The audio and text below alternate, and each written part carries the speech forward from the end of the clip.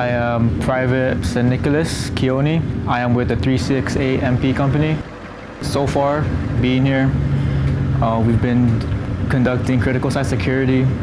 We go out in pairs of 2. We do perimeter checks. I think what we're doing is really beneficial to, being an MP, since we're able to actually conduct, our actual job on the field.